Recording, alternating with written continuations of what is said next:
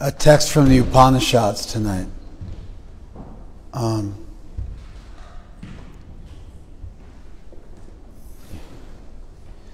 know,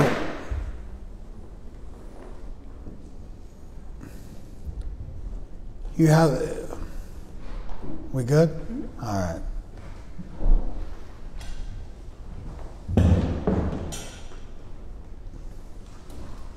When you look at a religious body of literature, you have kind of primary and secondary texts.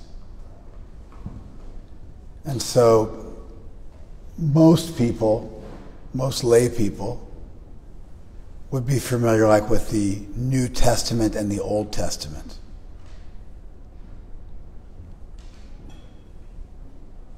But if you really get into Christianity, a religion that everybody here has to be familiar with, at least in passing.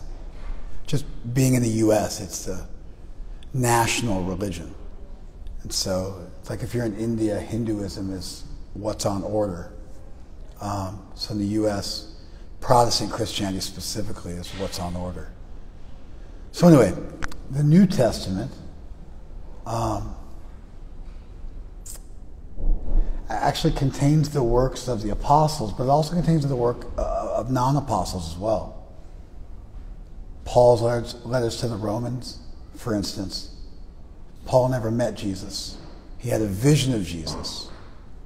But his works are considered to be canonical. They're considered to be authoritative. But you could compare the work of Paul, for instance, to the work of the original 12 apostles. And then you look at like within Catholicism, for instance, and you find that in addition to the New Testament, in Greek, you also have the Vulgate, which is St. Jerome translating the New Testament into Latin. And they use that version as authoritative. It's a Latin version. Then you go to the Old Testament, and the Old Testament is most of the Torah translated into Greek, not all of it. Now, if you go into Judaism, you have the Torah, you have the Talmud, you have a whole bunch of rabbinic commentaries. So when you touch the Torah, for a Jew, that's not enough. The Torah, without the additional writings of Judaism which seek to clarify and extend the meaning, is by itself insufficient. Move to one side or the other, so you're not in between the cameras. It's hard for me to look at you. Yes, you, Mahabala, I'm talking to you. Thank you. Just that little space right there. You guys think it's like a cool spot to be in. It's totally vexing and irritating to me. You haven't done anything. You haven't improved on things. Move way over here. There you go, Chief. All right. I'm sorry I'm not more zen, but like when she's crowding me and I can't think straight, and when you're right in between there, it bums me out.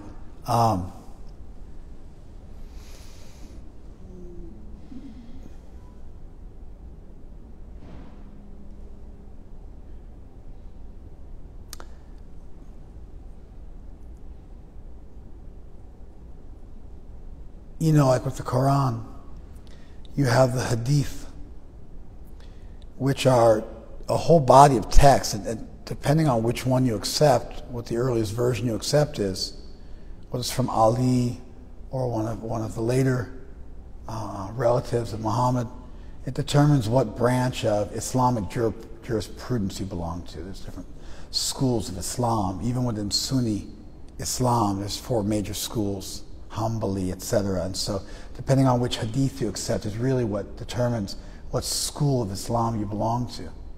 And the hadith tells you when Muhammad said this in the Quran, here's what was going on. It contextualizes what's stated in the Quran so you can use it to derive meaning. It tells you, the events surrounding that so you can really take those teachings and make them practical.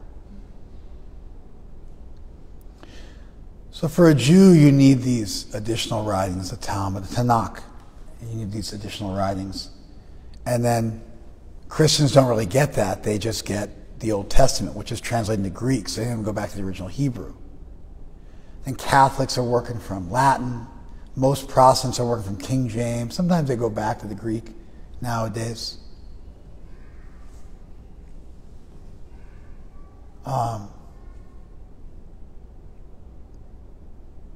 So although you might be like, what's the holy book of the Christians? It's the Bible. The truth is like a fair bit more complicated if you want to get into stuff. And so, you know, like a Christian could be like, well, Jesus ate meat. And you're like, you never find the word kreis used in relationship to Jesus. The word kreis, where you get the word creatine from, means meat in Greek. The word broma means food.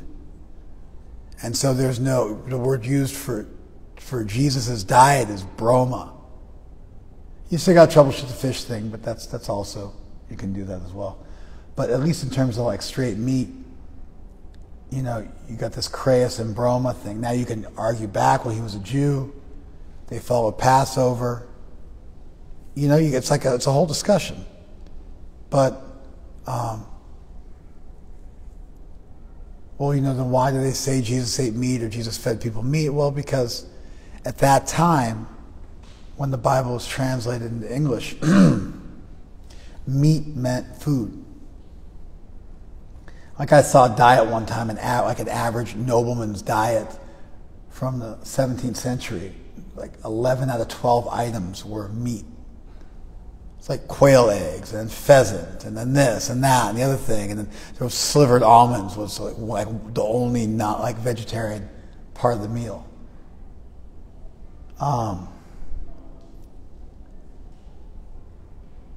So just like you'll say, you know, let's eat rice.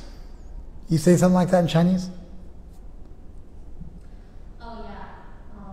When we say have dinner or any meal, we actually literally say eat rice, but it's not rice. That's what I just said.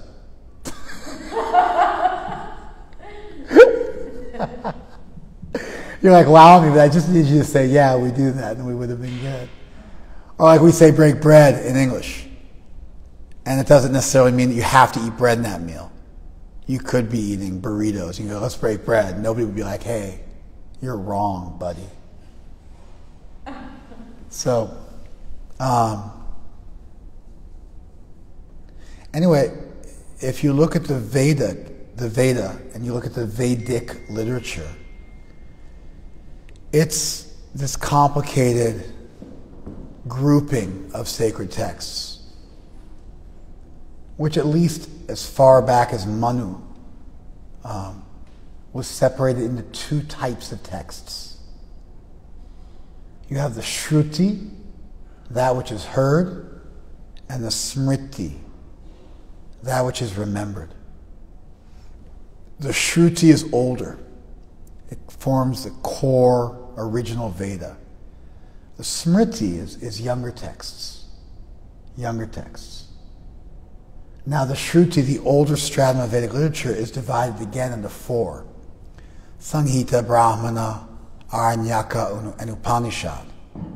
Which, you know, we don't need to do a whole thing, but within the oldest family of Vedic literature is a body of texts called the Upanishads. Upanishad. Shad is where you get the word prasad from. Prasad in Sanskrit means tranquil. It also means mercy. And then when they give something to you off of the altar, it's called prasad because it's mercy from the deity. But depending on the context, the word prasad primarily means tranquility.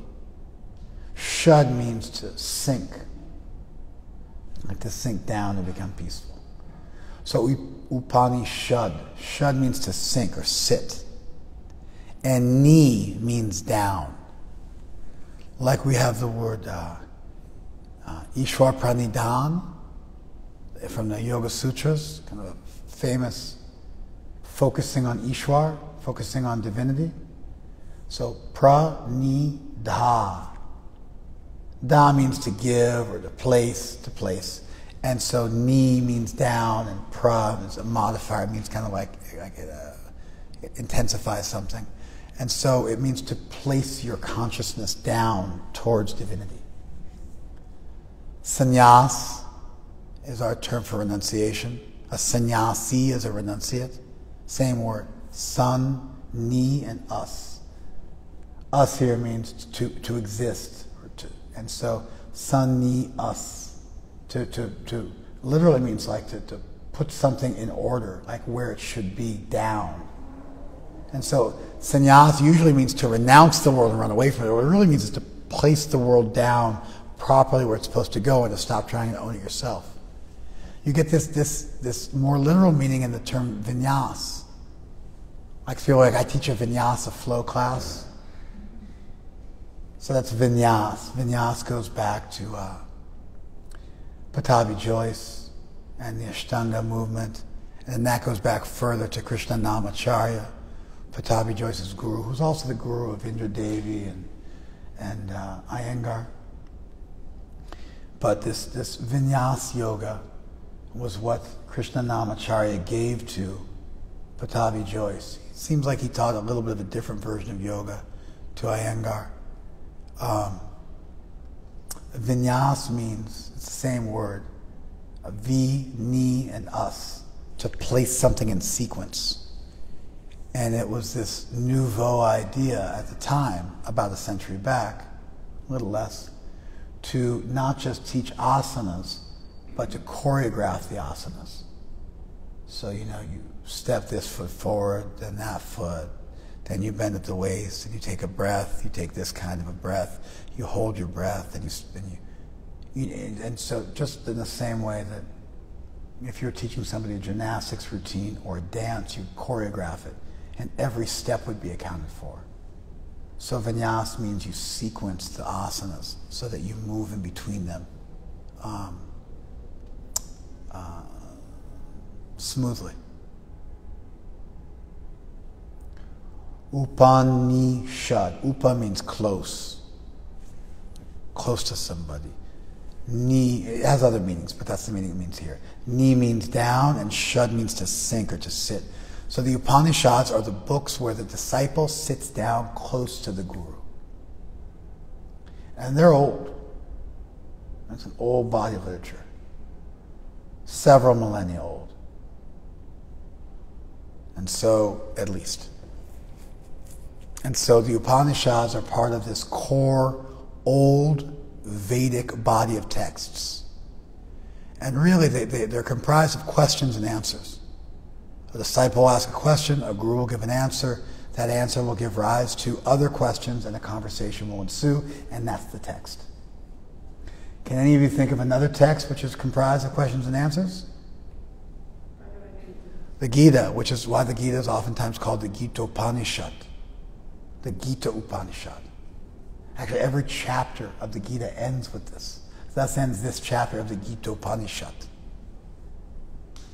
And so the Gita is actually not an Upanishad, but it has the same form. And so it's generally within Hinduism, it's considered to be an Upanishad. It has that authority. It's part of a body of text called the Prasthana Traya, the three foundational texts. And so, along with the Upanishads and Vedanta and the Gita. So, we'll call it, I don't know.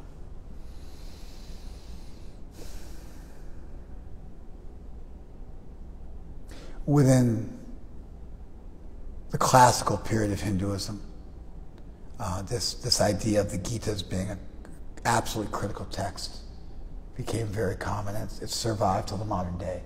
It embodies so much of the wisdom of the Upanishads that it was considered to be part of that canon. Actually, the Vedanta Sutra is also not an Upanishad. It's also not from the Shruti. The Vedanta Sutra is an explanation of the Upanishads. So when you look at the texts of classical Hinduism, which are considered to be authoritative, you find that it's either the Upanishads or two texts which are written that are related to the Upanishads. You follow? Number one is a text which is an explanation of the Upanishads, and the other text which is the Gita, which is a summary of the Upanishads. That's how important these texts are. And they represent not the ritual side of the old Vedic religion, but the philosophical side, the spiritual side, the esoteric side. So I thought we would examine a verse from the Upanishads.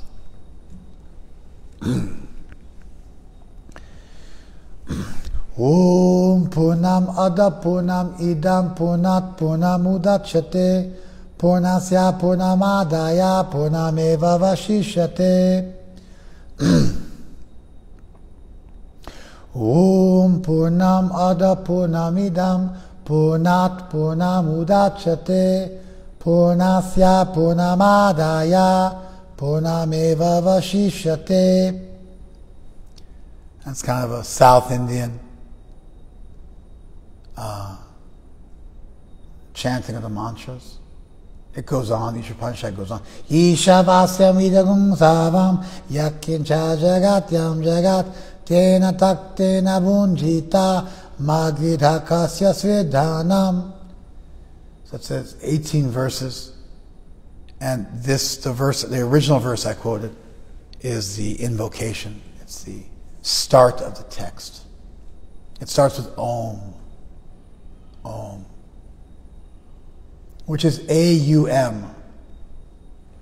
The 3 is an A, and then the little doohickey on the bottom of the 3, the little backward C, that's a U, and then the dot above it is a nasalized M.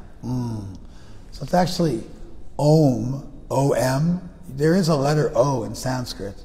Om is not O. So when you see it phonetically spelled O-M, it's actually incorrect. Although I spell it that way also because it's cool. It looks cool. But it's actually what's called a diphthong. It's 2 vowels pronounced together where you slide from one vowel to another. What I'm saying diphthong and you're getting all like giddy on me. Did you study something? I teach people that. You teach, so you have to learn these funky terms, right? I wear Chacos, which are these sandals I wear. They're like cool sandals. They're the only shoes I own, actually. And so, I climbed the Himalayas in Chacos. They should like sponsor me. Now, come to think of it, I've gone to the Chinese border in Chacos. But anyway, they had a shoe I bought years ago. It was called the Hip Thong, and I was like, oh, that sounds just like diphthong. That's cool. A diphthong is where you slide from one vowel to another. So you start off with an that's the A, and you move into an U, which is the U. Aum, and there's a nasalization.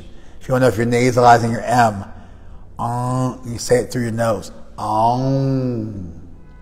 That's how you pronounce it. Aum. So you chant You see how it sounds like almost like a little Buddhist thing? That's actually the proper pronunciation. So,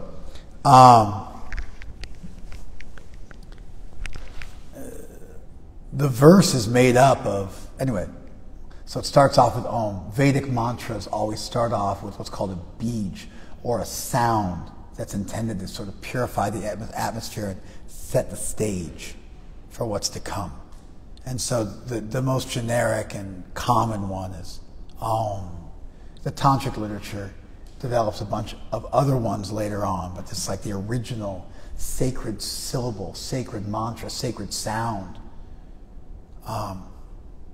which begins the Vedic mantras. And so, Om Ada Purnam. Om Ada Purnamidam Purnat Purnamudachyate. Om Ada Purnam. That is complete. The word Purna means complete. It's from the Sanskrit root pur, which means to fill. Om Purnam. That, Ada means that. This and that? What's the difference between this and that?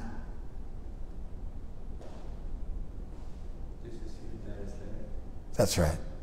When you say this book, it means something close to me. When you say that book, it means that one over there. This communicates proximity. That communicates distance. Same words are there in Sanskrit. You need these words in any language. You'll find them in any language. They're critical. This and that are also used to communicate proximity and distance in time. This time. We do it right now. Oh, we did it that time, remember? It's a while ago. This, that. Ada Purnam. That is complete. Purnam idam. This is complete. That is complete. This is complete. That is whole. This is whole. You can just say whole. That is full. Full would also work. That is full, complete, whole. This is full, complete, whole. Purnat. It's the same word, purnam, but it's purnat. Purnat means, it's called the ablative. You know the ablative? It means from. It's a way of taking a word, a noun. I don't want to do this with you guys. It's a little too complicated. I'm just going to go real fast. You don't have to remember this. We're not going to quiz you on this later. But purnat means from the complete. In English, we'll add prepositions. I went to the store with my friend from my house. So you have a preposition, the word, to, with, or from, and then we add something to it, and that's how you form recursive sentences, where you're able to stack ideas on top of one another, which is something unique to human beings, the ability to communicate in language an idea related to another idea, related to another idea, related to another. I went to the store with my friend from my house to buy this for that party on this day, at this time, by the ocean. That ability to stack one concept is called recursion. And it's a unique feature of human communication. And it's a game changer. Because it enables you to form incredibly complicated, complex. That's why we have these massive brains. Our brains are so big compared to our body. It's such massive encephalization. And this is one of the hallmarks of it, is the uniqueness of human language.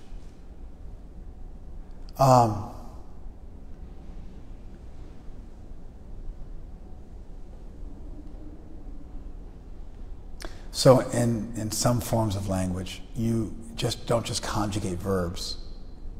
How are you? How is he? How were they? You don't just conjugate the verb to be as is, are, and were, and past, present, future tense. But you also change the suffixes of nouns, and that process is called declension.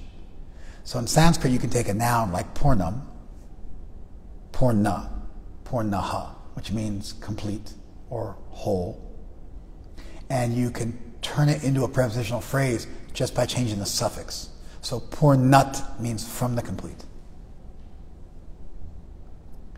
Purnat, purnam udachyate. From the complete is produced.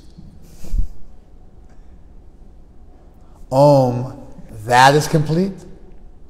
This is complete. And from the complete, completeness is produced. You follow this? And then that creates a little bit of a mental doubt. Well, if something is complete and you take away the full thing, what are you left with? You're left with a big fat goose egg, right?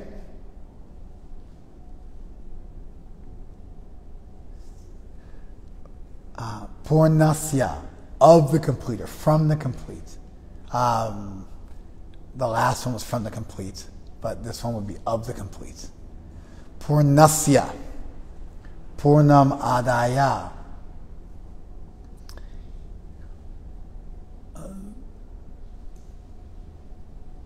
When the complete is taken from the complete, then the complete remains. I'm sorry. Purnasya, purnam adaya. The complete is taken from the complete. Purnam eva avashishyate. Avashishyate means it remains. What remains? Completeness.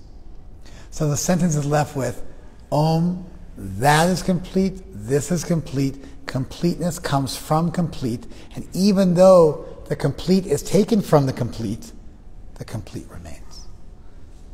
Om Purnam Ada Purnam Idam Purnat Purnam Udachate Purnasya Purnamadaya Purnam Eva Avashishate. Om Purnam Ada, that is complete. Purnam Idam, this is complete. Purnat Purnam Udachate, completeness is produced from the complete.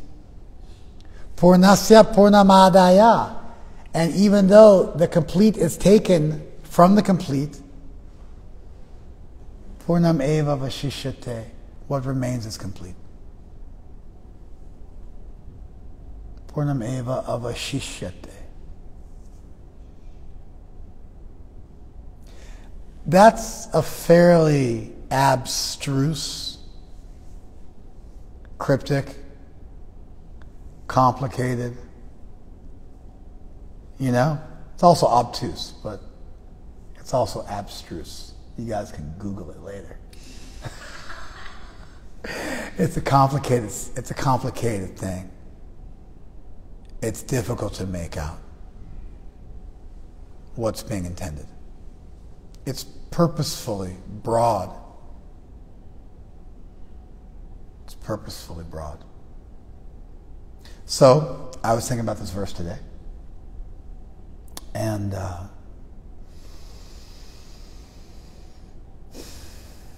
had a few thoughts. Normally at this point I'd have a discussion with all y'all, see what your thoughts are, and then add my thoughts, and we'd troubleshoot each other's thoughts, and it would be a lot of fun, but we're not operating like we normally do, although it seems like there's been a precipitous drop of new cases, and everybody's about to jump the purple tier, and things are about to get a little bit back to normal. So probably our numbers will double and triple, quadruple, and so on over the next few weeks. And we'll stay safe. We'll keep it at an appropriate amount. But yeah, I had some thoughts. So instead of polling you guys and seeing where we go from there, I'm just going to launch into my thoughts, and maybe on the back end you guys can share, give me some feedback.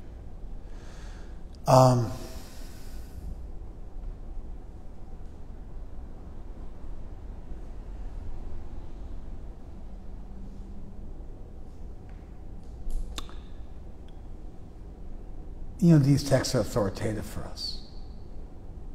They're sacred. They're revelatory. And so I want to give you guys a sense of the body of literature and its different divisions, and then where the Upanishads fit in that body of literature, and then something about this mantra and the real.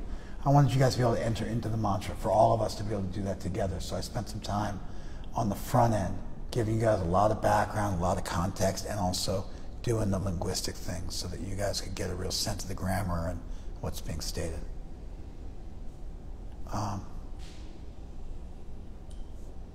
Honestly, without doing this, you're not going to get it. If you want to dive into an ancient text, you have to take the trouble to do some learning. It's just what it is. It's like if you want to teach yoga, you have to spend a little time studying yoga. You want to play music, you have to spend a little time with your instrument.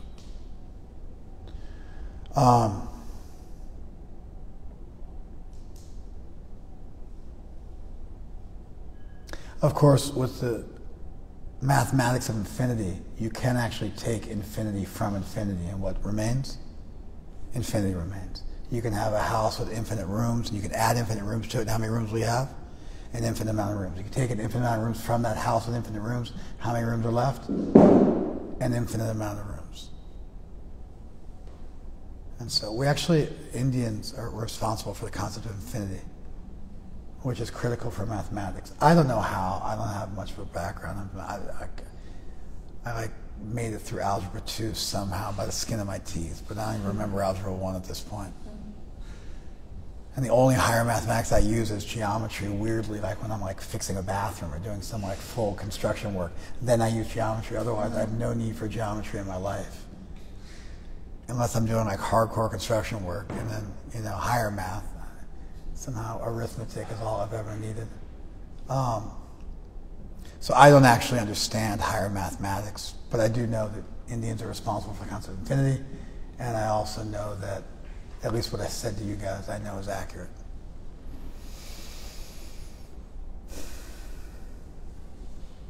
I don't want to front like I am a mathematician. I'm not. Nor do I want to be. Absolutely no interest in it. Anyway, my kids know more math than I do, like 13.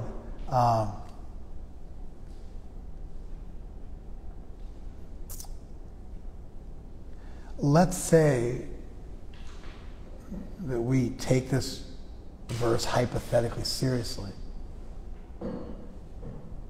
It says something about the nature of God, the source, the creator of everything, which is that the creator is complete.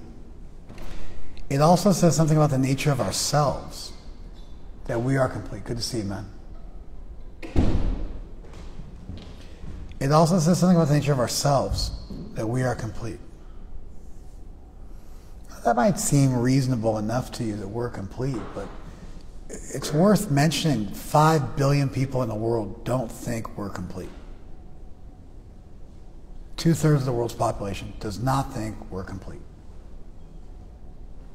Because the prevailing view of 99+% of Christians and Muslims, Jews don't have to be included because their numbers are so small. 13 million Jews, 15 million Jews, it's like literally a drop in the bucket compared to the 1.5 to 2 billion Muslims and the 3+ billion Christians in the world. But out of the 5 billion Christians and Muslims in the world, 99+% of them believe in what's called a fractured soul theory of self.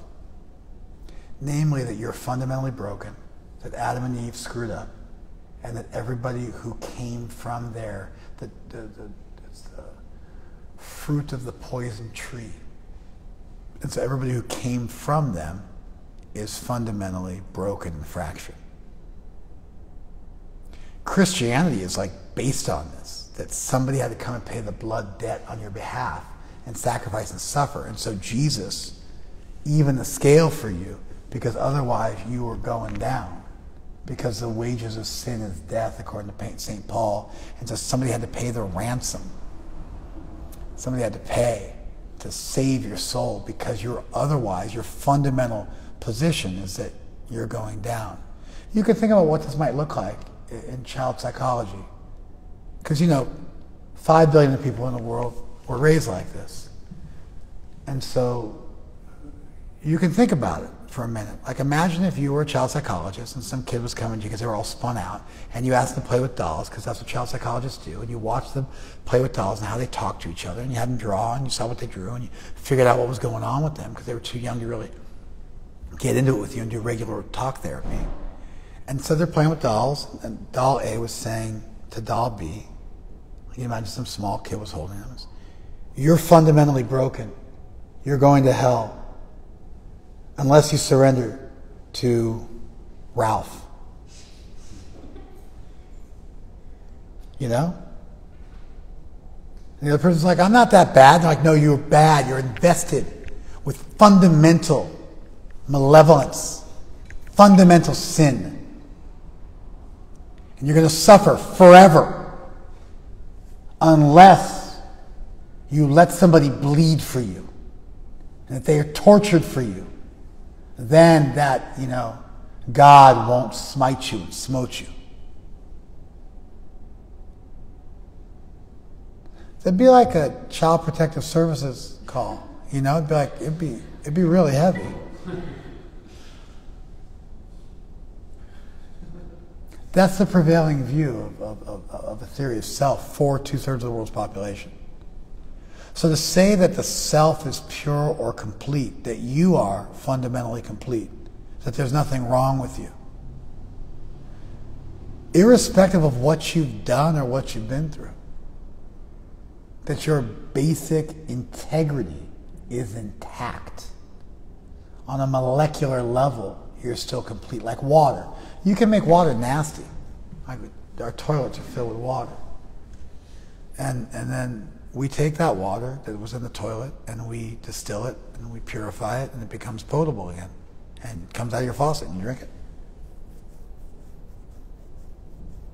All water is sewage because there's a water cycle. So water is constantly evaporating, and then it's like an amazing system. It's a water cycle.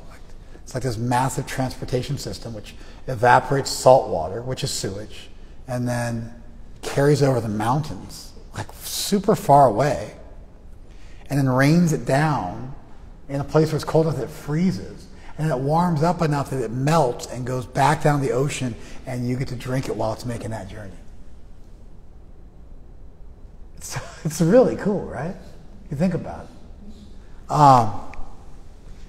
You're like water. You're fundamentally pure. And so that means like whatever happened to you, or even whatever you did, that doesn't corrupt you. It's a pure self. It's a complete self. So if you hypothetically take this verse seriously, and I guess we could argue for why you should take the verse seriously, but I don't want to do that yet. I just want to think about the verse a little bit. We can troubleshoot it and think about why somebody might want to accept this verse, why it would be reasonable to accept this verse. But that is complete. What's that? Everything. This is complete, like that is complete. It basically means everything is complete, including you and everybody else and everything else, because it has a complete source. We don't normally do this. We have a devil. Again, 5 billion people in the world have a devil who's responsible for all, and as like crazy as that sounds, that's actually the reality.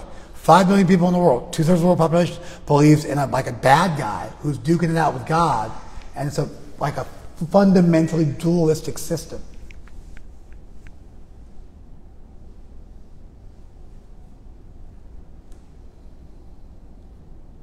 So then you just blame the devil for all the bad stuff. But then you get the problem, it's like the devil came from God, so what are you going to do with that? Right? So if there was an all-good, all-powerful God, if you could arrive at that through a natural theology, that there was an all-good, all-powerful creator, then God would want to make the best of all possible worlds. And if God was all good. And if God was all powerful, he could make the best of all possible. She could make the best of all possible worlds. And the best of all possible worlds would be a world where we were fundamentally complete.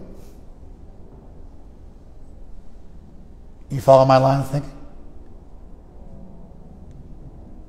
And everything is fundamentally complete and good and healthy and noble. And there's no true evil anywhere. Everything is good. It's all good. And the real implications of that.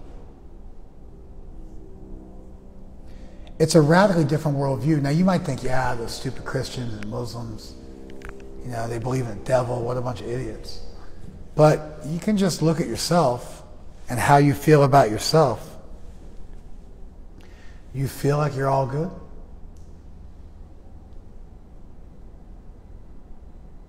Don't forget, I'm a counselor to most of you. So you can't front with me. I got the goods on you. It's like the downside of like having a priest is you don't get to just like close the door on me and go back to your regular life. Like I'm a therapist in a box or something like that. You do that with her if you pay her $300 an hour. But with me, you get to see me on the weekends. And you know my kids, and I know you. Do you think you're complete? You feel like you're broken? You feel like you're fractured? You feel like you've done things or had things done to you that makes you unlovable? And don't tell me how you feel like after a 3-day Buddhist meditation retreat, like when your belly's filled with vegan ice cream or something like that, and you just had sex and you're thinking like you're on top of the world or something like that. Not like that. Like how about like on a bad day? You feel complete, full, on a bad day?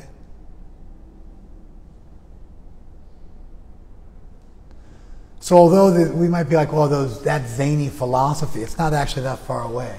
That is this. You follow?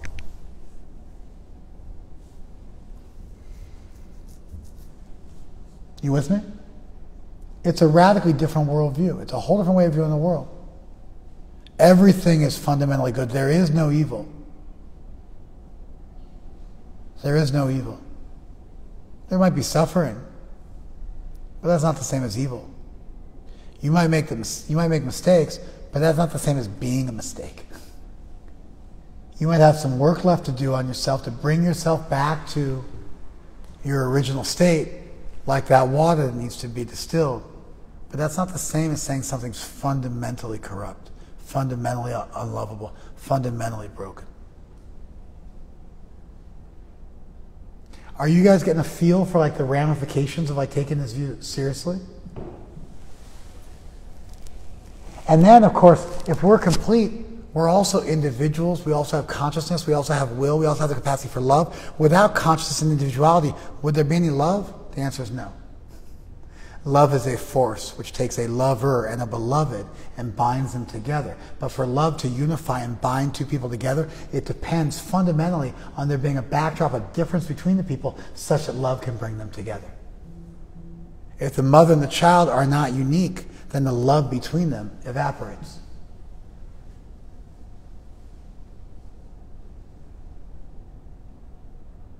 Distance or difference or individuality, I don't see any reason to assume that that's fundamentally a problem or something to be transcended, and that the goal would be to sort of like melt us all together, like that crappy butter they serve on popcorn at the movie theater.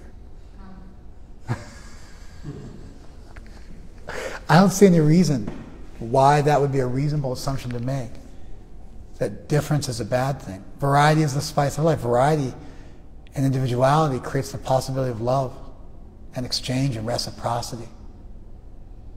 Also, without individuality, there's no consciousness.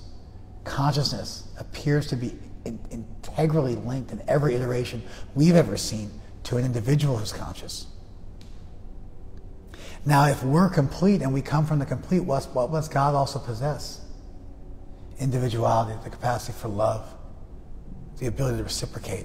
And now a personal deity is a requirement, because if we're persons and our personhood is not fundamentally bad, you following me? Then our individuality must have come from our source, and it must be part of our completeness. And how can you give what you don't have? And therefore God must also be personal. Are you guys think just like the ramifications of the idea that everything is complete, and you look at the world, you do what like a scientist does, you look at the world and you see what exists in the world and you try to understand how that's connected to the other thing. Now, well, how is rape and child molestation connected? Take like two of the evilest things you can think of. Trigger alert. Sorry, I was supposed to say it on the front end.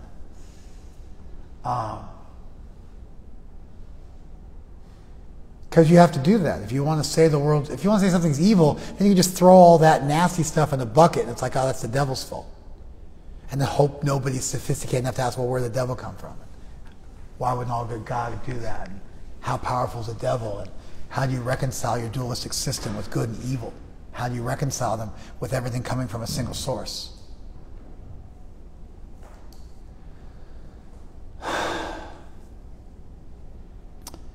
But if you don't do that, then you have to explain how everything is good.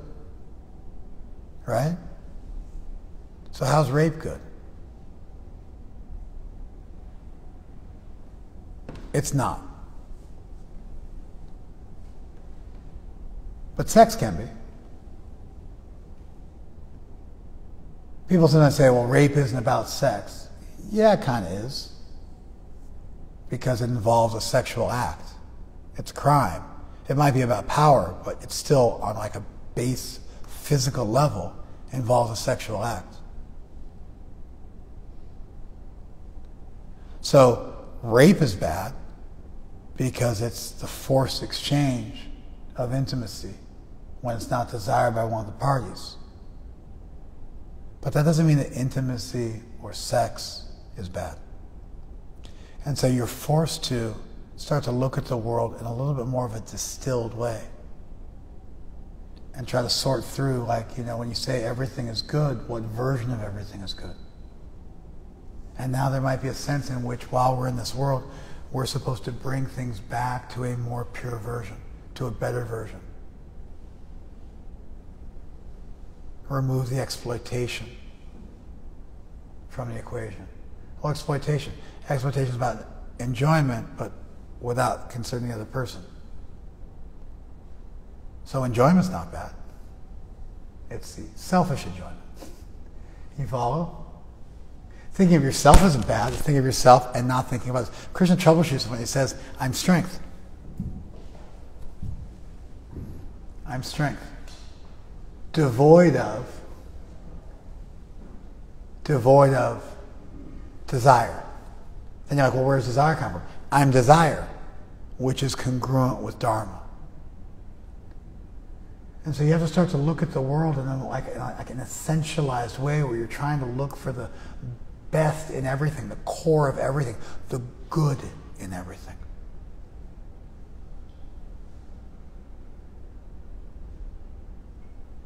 You start to look around this world and you start to find meaning and value and goodness in everything. Is there value in suffering?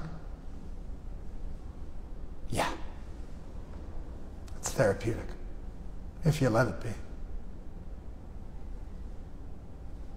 You can even look at the idea that we have to grow old and die. Just imagine if God was all good and loved us impossibly so and wanted us to come back to Him and her, but didn't want to force us, because free will is a beautiful thing, because it allows for love to exist, but it also allows people to turn away from divinity. The Upanishads say, Matamasa, don't go to the darkness. Jyotir game, go to the light. They talk about Sukham Atmani Vindati, find happiness within yourself. Antar Jyoti, the light within yourself. Antar Sukhi, the happiness within yourself. Atmanyeva Atmanatushtaha, satisfaction in the self, by the self. Dukkha Samyoga Viyogam Yoga Samyatam. Yoga is when you unyoga yourself to suffering.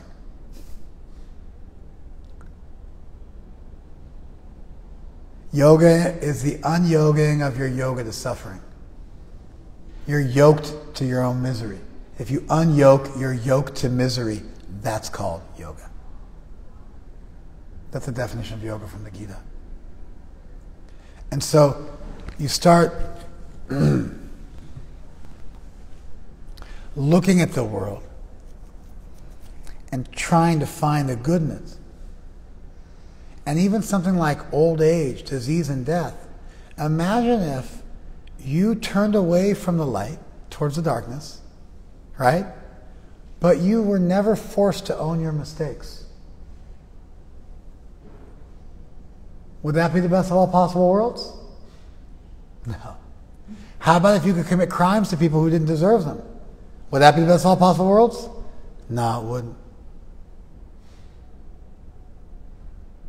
How about if you had unlimited time and therefore you had no impetus to actually fix things? Would that be the best of all possible worlds? Old age, disease, death, forgetfulness, these things all have utility. They move you, they kind of like make you think, right? Without taking away your free will. And then this beautiful idea from the Upanishads that the material world is like a dream, and you can wake up at any moment and you're in the bosom of Krishna, being cuddled by Krishna, being held in the hand of Krishna, like even now. That this world is like a virtual reality that we've gotten stuck in with amnesia, but there's always the possibility to take that red pill and wake up. And Krishna's right here, right now, never left you. It's been stowed away in your heart, waiting for you to turn back towards the light so there could be a loving exchange.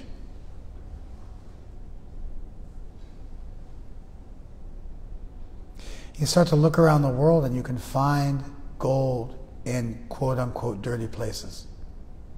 You can find good in everything. You can find lessons everywhere. The ramifications of this verse are profound. Meditating on this verse and tracing out lessons from this verse is cathartic. It is for me anyway, and I want to share a little of that with you guys. And although the verse is extremely cryptic and appears at a glance to be indefinite, it appears at a glance to be indecipherable and indefinite. Actually, I said it right. I was looking at my time. With a little bit of work, you can start to pull meaning from it, to draw meaning out of it. Lessons which are as relevant today as they were at the dawn of creation.